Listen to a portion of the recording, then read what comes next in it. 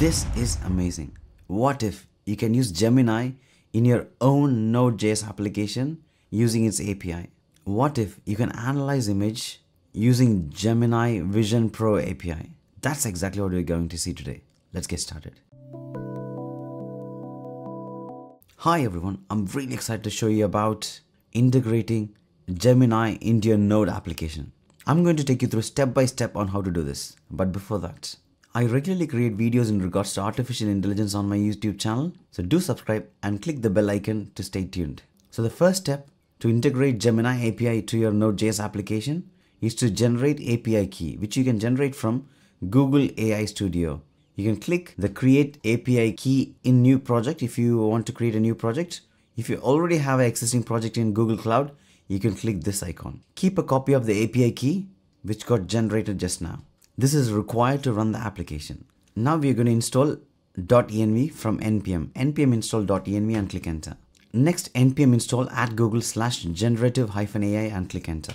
This is the main package which is required to connect with Gemini model. This is how my package.json file will look like. A type, model, and the dependencies are .env and generative AI. Next, export your Google API key which you have just generated here and then click enter. Now we are going to create a file called app.js and then open it. Inside the file, import Google Generative AI from Google/Generative AI. Next, import .env from .env. Next, .env.config. This is used to retrieve the API key. Now the first step is to define Gen AI new Google Generative AI and then pass the Google API key. Next, we are defining the generation configuration, the temperature, top P, top K, and the max output tokens. The second step is to initialize the model. Model equals genai.getGenerative and passing the model name, which is Gemini Pro, and then the generation config. And third step is to generate content. So in this, we are going to create a function called generate content. And the question we are going to ask is create a meal plan and send this prompt inside model.generateContent. Then we will receive the results. And finally, we are printing out the response. If there are no response, then we are mentioning that as an error. And finally, we are calling that function, generate content. That's it. You initialized Google Generative AI and passed the Google API key and define the configuration. Second step, you initialize the model using get generative model. And third, you ask question, create a meal plan for today, and then finally print the response. Now we're going to run this code. In your terminal, node app.js and then click enter. And here is the response: breakfast, lunch, dinner, snacks, and that's it. Now we are going to add Gemini Pro Vision to analyze image in this code. We're going to change the model name, which is Gemini Pro Vision. We are going to import file system. Import promises as fs from fs. This is used to read the image file.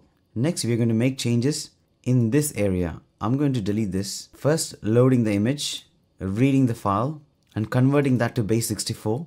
Next, we are sending text and image. It's a multimodal large language model. So we are going to ask, describe what the people are doing in this image and also passing the image. This is how the image will look like. We are going to analyze this image, what people are doing in this image.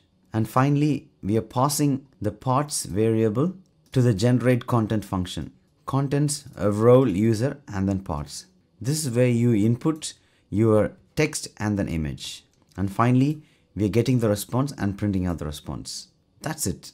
We just import the image, convert that to base 64, added the description and the image to the generate content function. Now we are going to run this code. In your terminal, node app.js and then click enter. And here's the response. Two men are playing cricket. The man in the foreground is the batsman and the man in the background is the wicket keeper. That's it. As simple as that.